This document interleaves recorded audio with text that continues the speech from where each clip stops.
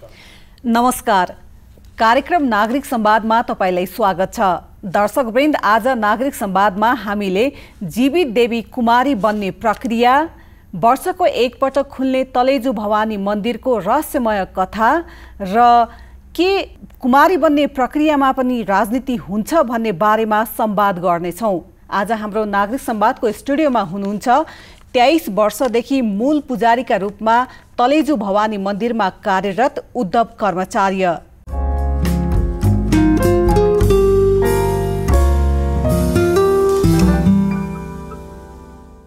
आज फेरेको भोलिपल्ट ल्याउँदाखेरि त त्यो हुन त 2-3 वर्षको बालक नि किन त्यसमा चाहिँ आक्रोश आएन नि त त्यो बालकमा। अनि हामीले थाहा पाउँछौँ कि कुमारी तलेजुको प्रति कुमारी हो कि होइन त। जब हामीले भित्रबाट पूजा गरेर बाहिर ल्याउँदाखेरि कुमारीको गेटमा ल्याएपछि सबैले पहिला राजाले दर्शन गर्थ्यो, किन उहाँलाई राजालाई पनि त राजकीय पावर त चाहियो नि। त्यो गर्ने नै के छ भने पैसाको चलखेल गर्ने हो, मेरै बच्चा राख्ने होइन, यसरी राखिदिउ न। अनि भएन भने आफ्नो पार्टीको मान्छेलाई भन्न लगाउने, अब भएन भने पुजारी मार्फत चाहिँ नि पुजारीलाई दबाब दिने। राष्ट्रले चाहिँ राष्ट्र प्रमुखले चाहिँ टिकाको उसमा भेटी दिन्छ 10 ग्रामको सुनको, त्यो पनि छैन भने अरूको हातबाट टिका थाप्न आयो त होइन। त राष्ट्र प्रमुखले पनि बुझ्नु पर्यो कि राष्ट्र प्रमुख चाहिँ राष्ट्र प्रमुखको मर्यादामा हुनु पर्यो। अरू मान्छे साधारण मान्छे अगाडि आएर चाहिँ राष्ट्र प्रमुखसँग यो फेसबुक त होइन नि, फोटो खिच्ने भने सँगै बसेर कुरा गर्ने।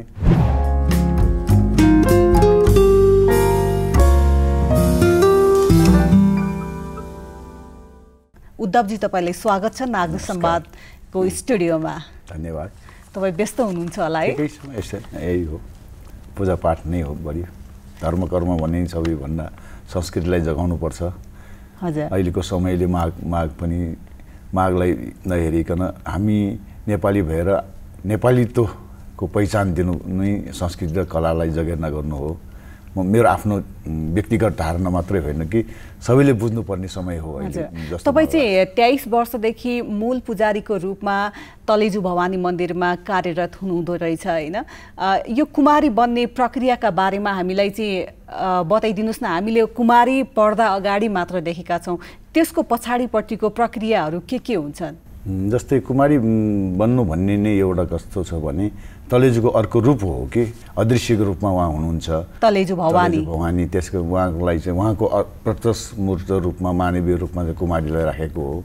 बाल रूपी शाक्य वंशको 18 बाल बैल भित्रको काठमाडौँ, जुन नदी किनारा भन्दा बिचको नदीबाट हामी बाहिरको होइन, नदी पारीको हामीले कुमारी छानेको छैनौँ नि।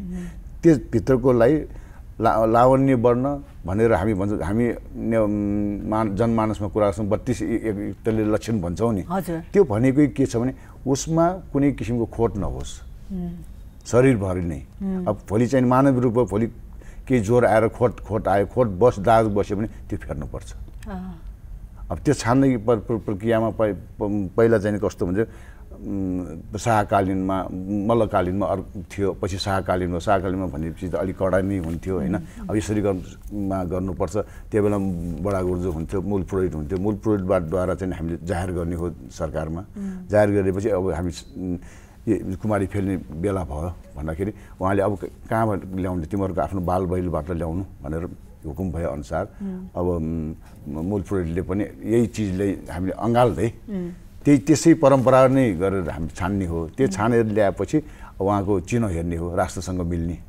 त्यो चिनोबाट चाहिँ राष्ट्रमा चाहिँ दिगो हुन्छ त्यो बालकको चिनोबाट। त्यस कारण कुमारी अहिले पो हामीले कुमारीको फलानु नाउँ भनेर भन्छौँ नि, कुमारीको नाउँ हुँदैन। त्यो फलानुको छोरीको कुमारी भन्छन् कि हामी। अब जति पनि छानियो नि अहिलेसम्म, अहिलेसम्म यो उहाँ अहिले तृष्णा समेत अहिले 13औँमा हुनुहुन्छ होइन। 13औँ भन्दा अगाडि चाहिँ दुईवटा चाहिँ बिफोर आएर चाहिँ जुन चाहिँ नि 63 त्यो 1964-65 एक फेर भएको थियो कि बिफोर त्रिभुवन सरकारको उसमा, त्रिभुवन सरकारको पालोमा भनौँ न त्यो बेलामा। अनि त्यो बेलामा चाहिँ अब फेरि यो 4 वर्षको उसमा 2 वर्ष 3 वर्ष बस्नुभयो। त्यसपछि बिफोर आयो। पहिला त बिफोरको चलन थियो, त्यो निको भएन, दाग बस्यो फेरि चाहिँ परिवर्तन भएको त्यो तर त्यो चिज चाहिँ अहिले गणना छैन कि जुन चाहिँ अहिले भइरहेको मात्रै गणना त्यस कारण अहिलेसम्म भइरहेको चाहिँ 13औं को चाहिँ नि उहाँ अहिलेको हुनुहुन्छ यही प्रक्रियालाई चाहिँ हामीले मूल पुरोहित मार्फत लगेर दरबारमा लगेपछि अनि दरबारमा चाहिँ हामी सुपारी दिने हो राजाको अगाडि अब हुने कुमारी यसरी हो सरकारले अब हुन्छ कहिले गर्ने फलानु यो फेर्ने चाहिँ अष्टमीको दिनमा शुभ दशैंको महाअष्टमीको दिनमा हामी विधिवत मूल चोकमा ल्याउँछौँ कुमारी घरबाट जुन बालिका हुने हो त्यो ल्याएपछि चाहिँ त्यहाँ विधिवत पूजा गर्छौँ त्यसपछि हामी उहाँलाई चाहिँ कुमारी घरको सिंहासनमा जुन प्रतिष्ठा गरेको सिंहासनमा राखेर विधिवत जीवन्यास दिन्छौँ हामी जीवन्यास दिइसकेपछि त्यो अष्टमीको दिनलाई चाहिँ नि पूर्णता भयो त्यो आफ्नो घरबाट कुमारी घरमा उहाँको बसोबास भयो अब त्यसको भोलिपल्ट महानवमी कालरात्रि हामी तलेजुमा त हुन्छ त्यो कालरात्रि भएको चिज चाहिँ नि जुन चाहिँ नि गरिमामय तलेजु भवानीलाई चाहिँ नि पूर्ण रूपमा चाहिँ हामी पूजा गरेको कालरात्रिको प्रसाद चाहिँ देखाउन उहाँलाई चाहिँ नवमीको दिनमा हामी उहाँलाई तलेजुमा आउनु भने नि तलेजुको प्रतीक हो भनेर हेर्नलाई चाहिँ हिँडेर आउनुपर्छ राति होइन नवमीको दिनमा त्यसकारण उहाँलाई चाहिँ नि त्यसकारण सफेद वस्त्रमा बिछाएर ल्याएर बाजागाजासहित उहाँलाई चाहिँ तलेजुमा भित्राइन्छ मूल चोकमा ल्याएपछि उहाँलाई फेरि पूर्ण जलले पूजा गरेपछि जुन गेट हुन्छ नि त्यसपछि मात्रै उहाँले भित्र लगेर पूजा गरेर आज फेरेको भोलिपल्ट ल्याउँदाखेरि त त्यो हुन त 2-3 वर्षको बालक नि किन त्यसमा चाहिँ आक्रोश आएन नि त त्यो बालकमा होइन अब त्यहाँ भएका स्मेलिङहरू हुन्छ नि त जुन गन्धहरू बजाएको रगतको गन्धहरू हुन्छन् अब भर्खर आज हिजो पूजा गरेको पुजारीले अर्को पुजारी पनि छन् अर्को पुजारी पनि त्यहाँ भित्रका अनेकौं उहाँले देख्नु भएको छ दृश्य त उहाँले छन् तर त्यो दृश्यलाई चाहिँ जुन चाहिँ लिन आउने पुजारी छ नि उहाँले मनमुक्त गरेर ल्याउने हो तान्त्रिक रूपले चाहिँ उहाँलाई चाहिँ निमन्त्रणा गर्ने भने त्यस कारण कोही पनि व्यक्तिलाई बोलाउनु र भगवानलाई निमन्त्रणा गर्नु धेरै फरक हुन्छन् त्यो चिज गर्नलाई नवमीको दिनमा विधिवत रूपमा चाहिँ निमन्त्रणा टिका लगाएर निमन्त्रणा गरेपछि उहाँ हिँडेरै आउने त्यसकारण त्यो एक दिन मात्रै उहाँले हिँडेर चाहिँ आफ्नो वासस्थान आउने अरू दिन चाहिँ हिँड्नु पर्दैन उहाँ चाहिँ बोकेर खटमा आउँदाखेरि अनि हामीले थाहा पाउँछौँ कि कुमारी तलेजुको प्रति कुमारी हो कि होइन त अरू बालक जस्तो त होइन अरू कुमारी जस्तो त कुमारी त हामी कहाँ काठमाडौँमा धेरै छन् ठाउँ टोलमा कुमारी छन् होइन तर राज्यले चाहिँ मानेको कुमारी कस्तो छ किन यहाँ भित्र लिएर दर्शन गर्छन् यहाँ भित्र के गोप्य पूजा हुन्छन् त त्यो चिज चाहिँ नि उहाँको मुखबाट हुँदैन त्यो एउटा हो तन्त्र भने तान्त्रिक भनेको अहिले पनि जति पनि तपाईँले सोध्नु होला जीवितै हुनुहुन्छ होइन उहाँले कहिले पनि भन्नुहुन्न मलाई यसरी पूजा गरेको थियो पुजारीले थाहा नै हुँदैन उहाँहरूलाई उहाँ चाहिँ त्यति मनमुग्ध हुन्छ कि त्यो हो एउटा तान्त्रिकको मलाई चाहिँ गौरव पनि लाग्छ हाम्रो संस्कृति किन दिगो भयो त त्यो गोप्य कोठामा चाहिँ उहाँ मन्त्रमुग्ध भएर हामीले उहाँलाई राखेपछि उहाँ चाहिँ अब भनौँ न देउता हो कि व्यक्ति हो अब त्यो स्मेलिङ र त्यो गर्दाखेरि आउँदाखेरि हामीले उहाँसँग त वार्ता गरिरहेको हुन्छौँ नि त एउटा सामान्य व्यक्तिलाई हेर्ने हो भने त्यो चाहिँ दृश्य पनि एक किसिमको भयावह हुन्छ बच्चाहरूलाई त हुनुपर्ने हो तर भएन नि उहाँलाई चाहिँ हुँदैन त्यसकारण अब त्यो छानेकोबाट भएन भने हामी उहाँ चाहिँ राख्दैनौँ जस्तै रुने भयो कराउने भयो भने परिवर्तन हुने त्यहाँ चाहिँ कतिजनालाई छानिसकेपछि अन्तिममा त्यहाँ लगिने हो अन्तिम त्यो प्रक्रियामा चाहिँ त्यस्तो केही भयो भने चाहिँ तपाईहरुले राख्नु त्यो जस्तै उहाँले रुनु भयो कराउनु भयो बस्नै मान्नु भएन भने अब उहाँ चाहिँ देख्नु भयो अनि हामीले फेरि अर्कै रूप गरेर उहाँले बाहिर राख्छौँ अनि फेरि अब अर्को अहिलेसम्म चाहिँ त्यस्तो भएको छैन होइन जति जे चिजको गोप्यता हुनुपर्ने त्यो गोप्यता राख्नु सक्यो भने त्यो चिजको महत्त्व हुन्छ होइन जे चिजमा हेर्नै पर्ने मैले नहेरे कसले हेर्ने होइन मैले नगरे कसले नगर्ने त्यो चिज प्रवृत्ति अहिले ल्याउनु आवश्यक छैन हामी कहाँ आयो त पूजामा त आयो सबै आयो नि त तर यो संस्कृतिभित्र लुकेको चिज चाहिँ नै अहिलेसम्म नै गोप्यता नै छ जस्तो कुमारी बनिसकेपछि पहिलो पटक दर्शन गर्ने पहिला चाहिँ राजाहरूलाई थियो अहिले होइन पहिला चाहिँ नि हामीलाई राजाहरू चाहिँ नि आफै बसेर पूजा गर्ने होइन हामी म दीक्षा भए पनि अब पछि पूजा राखेपछि ठिक छ नि त मलाई दर्शन मात्रै दिनु म ब्लेसिङ मात्रै लिन्छु भन्नु थाल्यो जब हामीले भित्रबाट पूजा गरेर बाहिर ल्याउँदाखेरि कुमारीको गेटमा ल्याएपछि सबैभन्दा पहिला राजाले दर्शन गर्थ्यो किन उहाँलाई राजालाई पनि राजकीय पावर त चाहियो नि कुमारी बनेको पहिलो दिन भोलिपल्ट होइन तलेजुबाट ल्याएको दिन भनौँ न अब त्यो एक दिन अगाडिको चाहिँ नि साधारण मान्छेहरू रूपमा चाहिँ नि निवासमा मात्रै प्रवेश गराएको भयो दोस्रो दिनमा चाहिँ नि जुन कुमारी घरबाट सिंहासनमा विराजमान गराएर निमन्त्रण गरेर ल्याएपछि जुन चिज चाहिँ नि तलेजु मन्दिरभित्र लग्छौँ नि हामी अब अरू जानु हुने उहाँ चाहिँ दीक्षित पनि छैन भने तपाईँले भन्नु दीक्षित नभए त्यो बालकलाई जान दिनुहुन्छ भने हामीले किन जान नदिनु त यहाँले प्रश्न गर्नु होला त्यो होइन नि त्यो भन्ने नै एउटा कुमारित्व हो जस्तो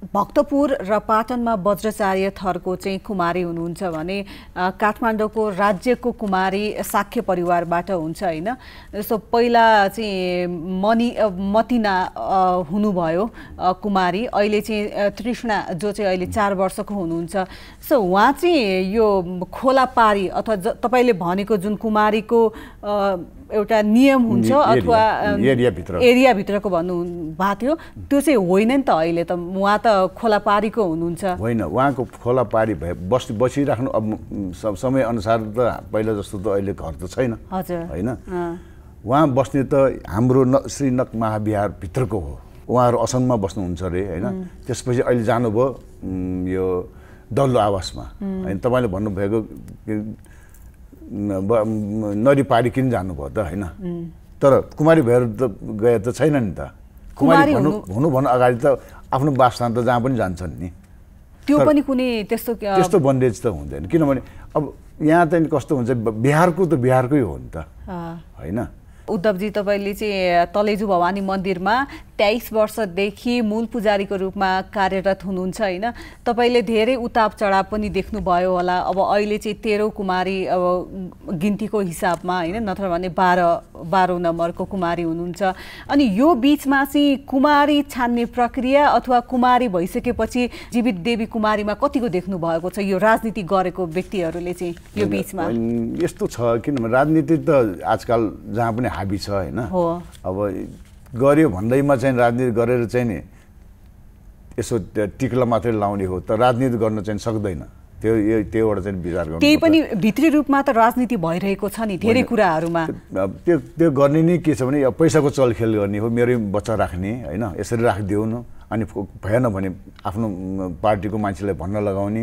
अब भएन भने पुजारी मार्फत चाहिँ नि पुजारीलाई दबाब दिने त्यो हो नि मेरै व्यक्ति राख्नुपर्छ यो चिज साक्कीमा चाहिँ एउटा अहिले ट्रेन यसरी दिएको छ यसपालिदेखि गुठी संस्थानमा हामीले यही चिजलाई चाहिँ नि एउटा पारदर्शी होस् त्यहाँ चढाएको भेटीघाटीहरूलाई चाहिँ नि व्यवस्था होस् अब हामीले चढाउनु त कुमारीलाई चढाउने हो नि कुमारीलाई चाहिँ नि त्यो स्याहार सुसार गर्नलाई चढाउनु त होइन ठिक छ स्याहार सुसारलाई पनि चाहिन्छ तर कति लिनु त यो चिज त 52 सालमा वीरेन्द्र सरकारको टाइममा दरबार र चाहिँ चिताइदारको चाहिँ संयुक्त उसमा 51% चाहिँ नि चिताइदारले पाउने 49% चाहिँ नि भगवानले पाउने भनेर चाहिँ सम्झौता भएको चिजले उसले मानेन त्यो नमानेको अहिलेको गुठी संस्थानले नमानेको गुठी संस्थान त्यो जुन चाहिँ कुमारी घरको परिवारले अहिले चाहिँ कुमारी घरमा चाहिँ जुन केयर उहाँको सुरक्षाका लागि बसेका छन् सुरक्षा उहाँको स्याहार सुसारका लागि बसेकाहरूले चाहिँ त्यो पहिलाको नियम मानेनन् त्यो अब त्यो नमानेखेरि मैले के भने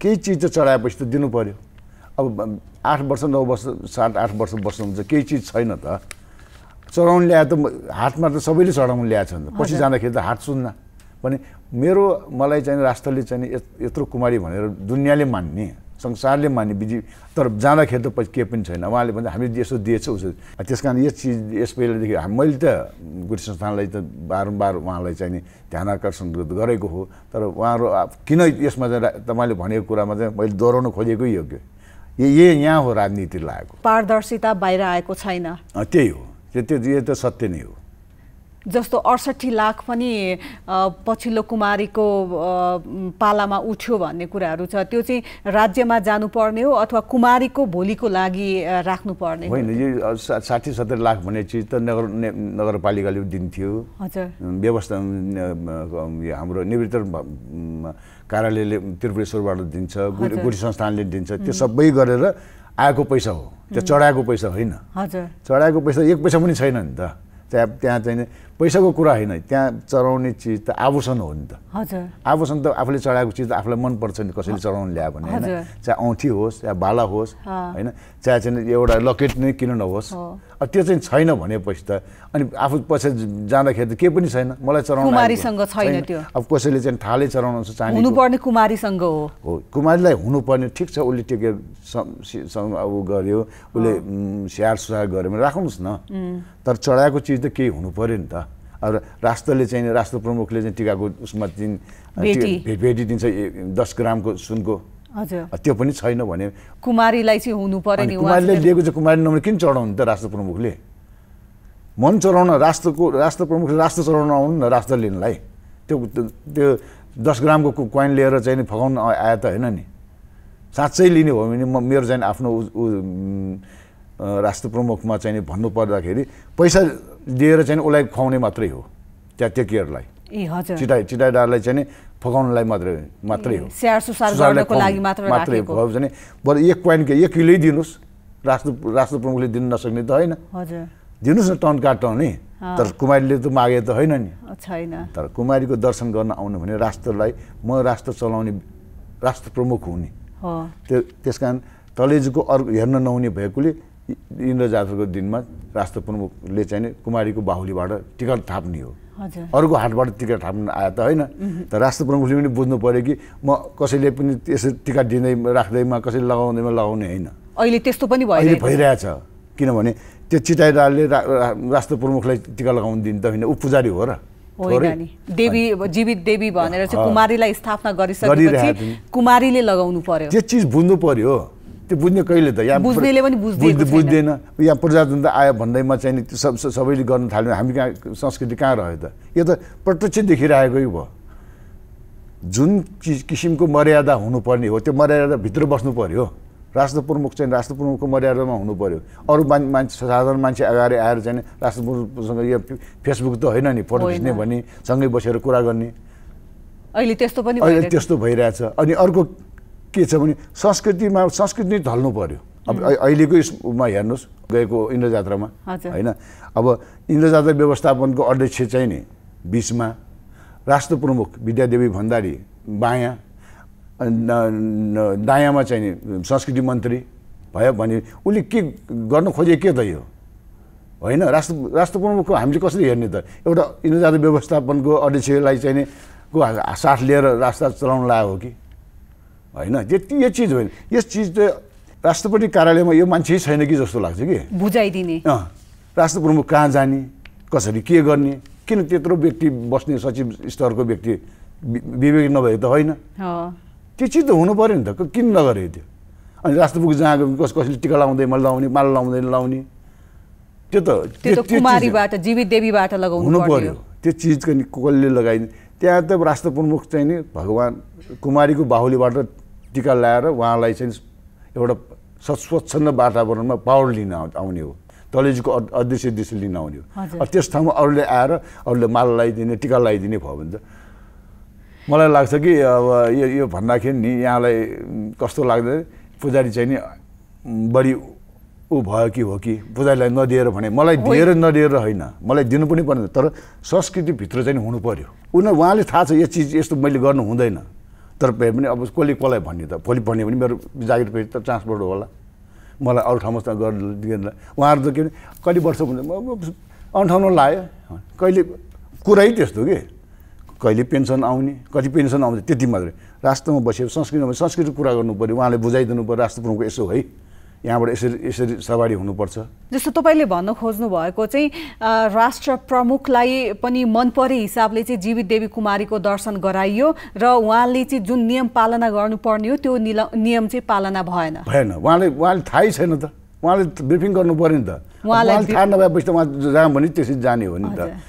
जसले डोराएर हुने भएपछि त त्यहाँ राष्ट्र प्रमुख राख्ने सचिव स्तरको व्यक्ति किन चाहेको? आवश्यकै भएन। जस्तो हामीसँग समय पनि थोरै छ उद्धवजी, कुमारी घरमा बस्ने स्याहार सुसार गर्नका लागि बसेकाहरूमध्ये कुमारीको स्याहार सुसार गर्नका लागि महिलालाई तोकिएको हुन्छ, तर अहिले त पुरुष हुनुहुन्छ नि। होइन, तोकेको चाहिँ महिला नै हो, किनभने महिला ज्ञानदेवी साके भन्ने अहिले हुनुहुन्छ होइन, कुमारीलाई गर्ने नै स्वास्नी मान्छे नै हो, तर उहाँलाई चाहिँ नि एक्लै बस्नु नहुने, उहाँको पनि अर्को केही पार्ट चाहियो भने उहाँको श्रीमानलाई चाहिँ त्यहाँको हेरदेख गर्नलाई सामान ल्याउनलाई राखेको। अब यहाँ हुँदा हुँदा त आफ्नो परिवारै बस्ने भयो, अनि त्यो हुनु आफ्नो परिवार बस्ने, आफ्नो घरलाई चाहिँ बालमा राख्ने, अनि त्यो अलिपट्टि नै कुमारी घरमा चाहिँ नि आफ्नो घर बनाएपछि त कुमारी घरको महत्त्व के रह्यो त? त्यो त धर्मशाला त होइन। त्यो चिज हामीले बुझ्नु पर्यो। हामी भित्र जाँदाखेरि हामी पनि थाहा पाउनु पर्यो यो कुमारी घर हो, तलेजुको अर्को पार्ट तलेजुमा जान पाउँदैन। त्यहाँ जाँदाखेरि हामीलाई तलेजुको आभास होस् न।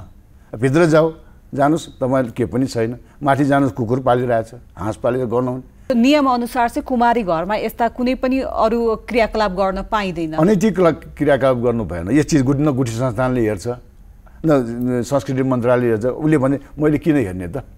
संस्कृति गुठी संस्थानले मैले सबै दिइरहेको छु नि भन्छ। गुठी संस्थानले दिने चाहिँ नि मुठीभरको होइन, अब मुठीभरको दिएर चाहिँ नि केही पनि छैन। अनि टुरिस्ट आउँछ त यसो उनीहरूले भन्छ पैसा दिएपछि मात्रै देखाउने, अनि टुरिस्टले के भन्छ? मनी कुमारी भन्नु त, लिभिङ गड इज भनेको त के मनी गड भन्नु त हो। अहिले चाहिँ त्यस्तै भइरहेको छ। त्यस्तै भयो, उसले भन्छ पैसा लिन्छ, अनि दान पात्र पनि राख्यो, अनि पैसा लिन आउँछ दिएपछि, अनि क्यामेरा छैन एकछिन हेऱ्यो, कुमारीलाई त देखाइराख्नु पऱ्यो नि त, घुमाइराख्नु पऱ्यो नि त। यस्तो चिज हुनुपर्छ कुमारी घरमा। एउटा चिज नयाँ चिज ल्याउने हो भने कुमारीलाई स्वच्छन्द राखिराख्ने। जुन बेला झ्यालो उहाँ बस्नुहुन्छ त्यो बेला उसको लक हो त्यो हेर्न आउनेहरूको, टुरिस्टको।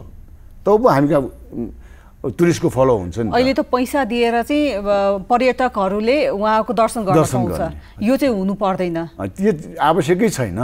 भगवान्ले पैसा कुमारीले पैसा ल्याऊ भनेछ त? यहाँ त कस्तो छ भने जे चिज पनि गोलमोल गर्ने, पैसामै खेल्ने, खस्किएको मात्रै होइन धेरै नै। अब जहाँ भन्दाखेरि पनि यसको सुनवाई पनि हुँदैन भने किन कराउने? एक्लो बृहस्पति छोटो हुन्छ नि त। हजुर, त्यस्तै जस्तै भइरहेको छ। मैले जुन चिज चाहिँ नि गुठी संस्थानमा दिएको अहिलेसम्म हालसम्म पनि लागू भएन। अमूल्य गहनाहरू हुन्छन्, त्यसलाई एउटा लकरमा राखिदिउँ होइन, त्यो पनि छैन। जुन चिज चलनमा चल्तीमा छैन भने चलन चल्तीको लागि चाहिँ राख्नु पऱ्यो नि त। चलन चल्ती पनि कहिले राख्नु त? जुन बेला चाहिँ टेबलमा लक खोल्नु आउनु पऱ्यो। गुठी संस्थान के को लागि? त्यो थन्काएर मात्रै बस्ने? त्यो त होइन। त्यो होइन भने संस्कृति मन्त्रालयमा ल्याउनु पऱ्यो गुठी संस्थान। गुठी संस्थानका व्यक्तिहरू चाहिँ गुठीको हितकै कुरा गर्दैन त्यहाँको कर्मचारी भने त्यो कर्मचारीको आवश्यकै छैन। धन्यवाद उद्धवजी, हामीसँग समय थोरै छ तर यो भित्रका विकृति विचलनहरू धेरै छन्, यसलाई सुधार्दै जानुपर्छ। दर्शकवृन्द, धर्म संस्कृतिमाथि कहिले पनि राजनीति हुनु हुँदैन, यो तपाईँ हामी सबैले बुझ्ने कुरा हो। हस्त दर्शकवृन्द, आजको नागरिक संवाद टिमबाट हामीलाई बिदा दिनुहोस्। नमस्कार।